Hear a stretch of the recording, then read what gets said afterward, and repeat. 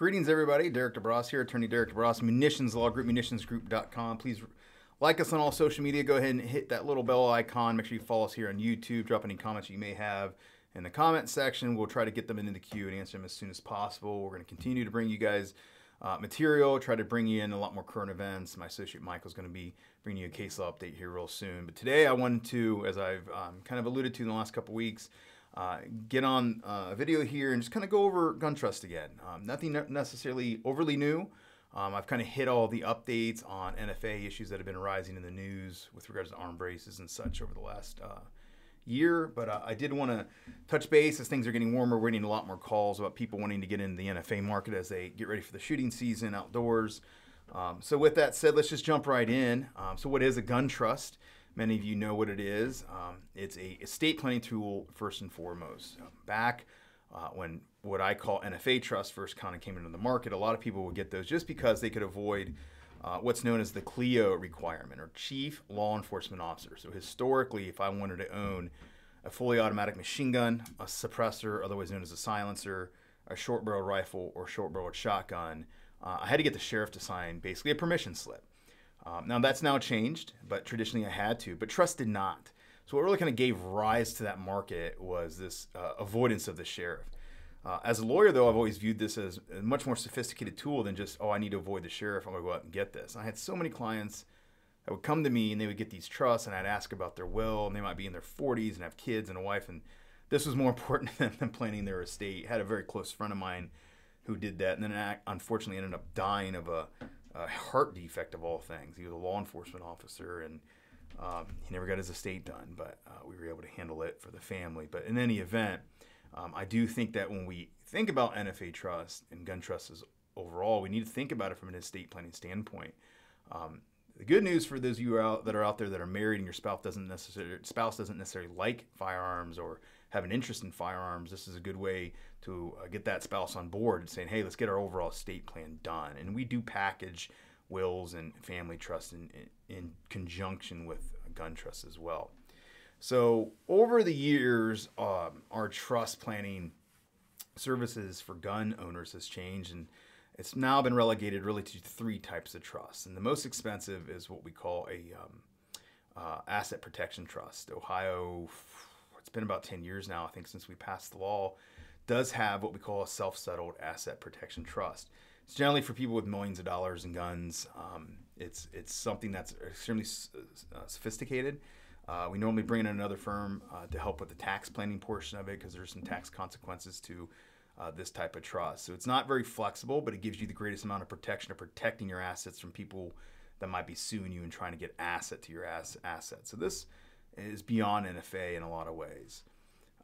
And then the most common two are what I call the NFA trust, which we'll talk about primarily today, and then the collector's trust.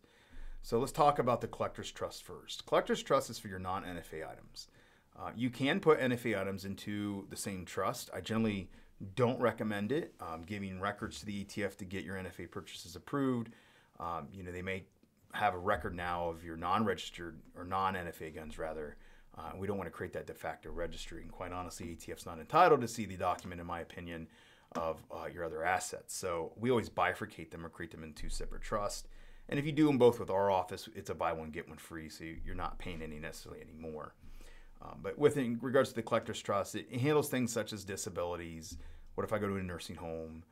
We have red flag provisions in there now that we have in there to assist with dealing with a red flag incident. Just a variety of things. We put trust protectors in there in case you're out of the country and there's a law that changes and you need to change the trust if you're not home to do it. The trust protector can do that. Just all kinds of things that really try to handle the what ifs of the regulatory environment that guns naturally are. And then we have the NFA trust. Now, traditionally, when we hear the term gun trust, this is what people are referring to. I've been doing these for my entire career. And the gist of it is that, hey, there's no snake oil here, right? There is, in the law books, nothing called a gun trust. It's a trust that is designed by the attorney, hopefully with a knowledgeable skill level of firearms, to accept, hold, preserve, and manage that asset. And that specific asset, firearms, whether what we call GCA or Gun Control Act guns, your normal everyday guns, or your NFA guns, National Firearms Act guns, which are highly regulated. So it's still very much an estate planning tool. It does not avoid the sheriff because no longer is that required. In 2016, I think it was Rule 41F was made essentially, I wouldn't say law, but it was an executive action by President Obama. And essentially what it did was, historically, you never had to get the sheriff to sign off. You never had to get fingerprinted as a trustee of a trust. You never get photographed. Well, Obama changed all that. But he gave us one good thing. You don't have to get permission from the sheriff anymore. And if you look at this historically, it makes sense. This is the first gun control law in our country, 1934. And, you know, when you wanted to buy one of these firearms, which, by the way, were generally regulated because of the Al Capone St. Valentine's Day Massacre and all the gangland shootings that were happening during Prohibition. So if you wanted to own one of these, you had to pay the tax, which, by the way, with inflation, is like $4,000 or $5,000 today, and they've never adjusted the tax for inflation. So you think about this back in the 30s and 40s, if you wanted to own one of these, it's like a month's salary to somebody who was making a good living, a very good living. So it was almost cost prohibitive for most people. But you would go ahead and you would purchase one of these guns, and you have to fill out some paperwork, pay the tax, and that would get approved by ATF. Well, back then we didn't have the internet, we didn't have background checks, the NICS system wasn't even a thought. So, you know, they required the sheriff to sign off, and theoretically the sheriff knew the bad actors, so the sheriff could, you know, get involved and get those guns denied if they needed to. But fast forward to today, and one, we're extremely transient society. Two, the sheriff hardly knows everybody in his or her county, especially in the more metropolis counties and cities. And three, it's become a political whip, right? So for years when I was a young attorney, if I lived in Franklin County, which I did, if I didn't have a trust, I wasn't going to get the sheriff to sign off because the sheriff was a Democrat, and that just wasn't how that particular sheriff would win votes.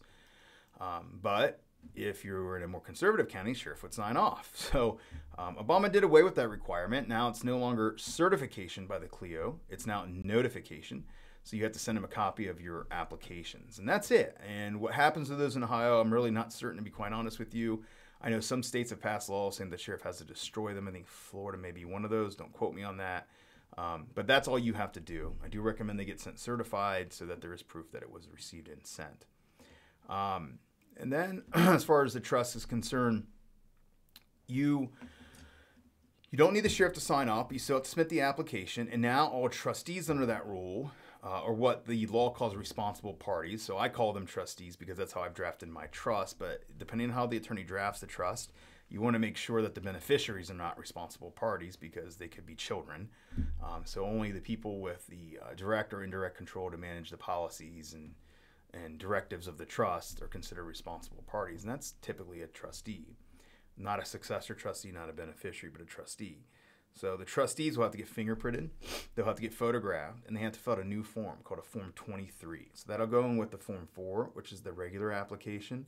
That needs to be filled out when you're asking for permission to transfer a NFA item. The trust itself, it can be drafted in any which way you want, as long as it's a valid trust.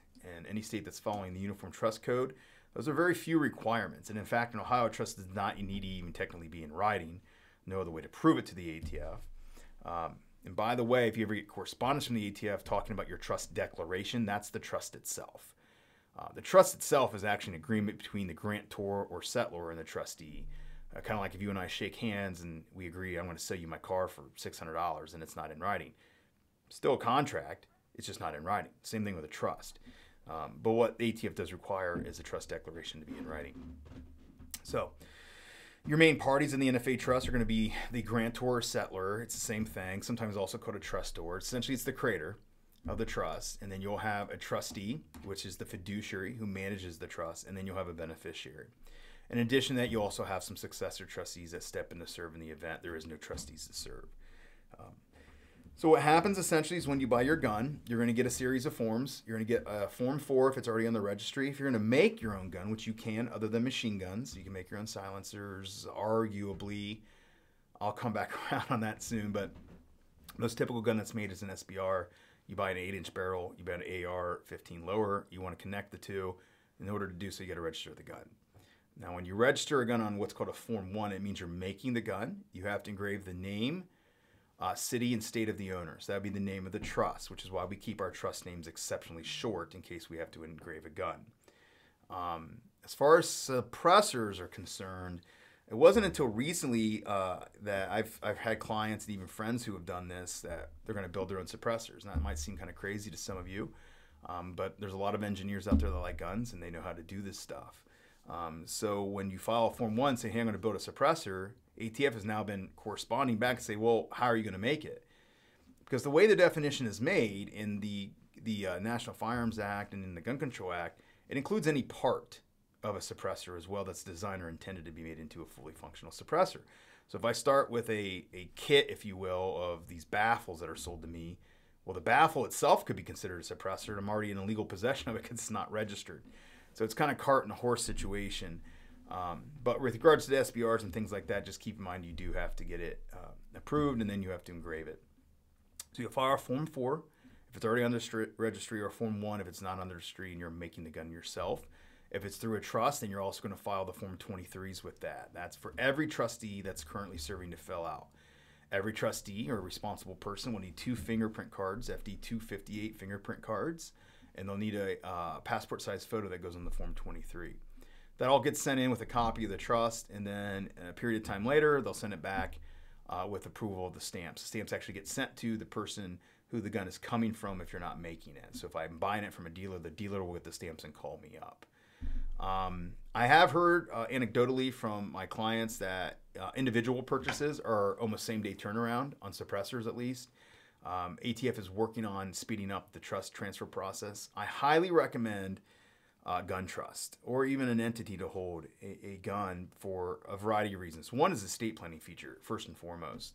I get hired all the time to put NFA items through probate process, and it's expensive because we're not only dealing with the local court, we're also dealing with the federal government, and their timelines don't always do this. They they conflict more than anything. ATF might take a year to process something. The court wants the case closed out in a few months. Now, there have been opportunities for me to speed things up with the ATF if there's an extenuating circumstances, but that's the exception to the rule, not the rule. So keep that in mind. So the estate planning feature is exceptionally important, not only from a time standpoint, getting things through the court system, but also just keeping things out of court entirely so it's not public record. The second benefit is multiple possessors. I can have multiple trustees to possess these items. If I'm an individual, I'm the only one that legally can possess them. Possession is dominion and control. So if I'm living with a roommate and I leave the machine gun on the table and the roommate's sitting right by it, it could be argued that he's in possession or she's in possession of the gun. So we'd want to put that person on my trust as a trustee. And then the third, and I think the most important over the years of experiencing this item for doing a gun trust, or reason for doing a gun trust rather, is the unknown. I had a client once that got charged with a misdemeanor, and part of the deal was he couldn't possess guns. Well, he had NFA guns registered to his individual name. He's like, Derek, what do I do? Well, I can't give them to law enforcement. You can't give them to an individual. You can't give them to a dealer. It's all illegal. You have to get the paperwork filed, and that takes months. He ended up getting it resolved another way. I'm not exactly sure how. I didn't represent him in the criminal case, but I told him, if you had put these in a trust like I originally told you, this would have been a lot easier, because all we would have to have done is added another trustee, told the ATF we're moving the guns to the other trustee's house, and then that's it. Now, maybe remove him from the trust, maybe not. It just depends on the nature of the situation, but it gives us a lot more flexibility to do things immediately. I'm not saying that everybody should be expecting that they're going to commit a crime in their lives and find themselves in this position, but other things can happen. What if you're losing your faculties and your mental acuity's not all there? A trust can really assist with who's possessing those guns at any given time.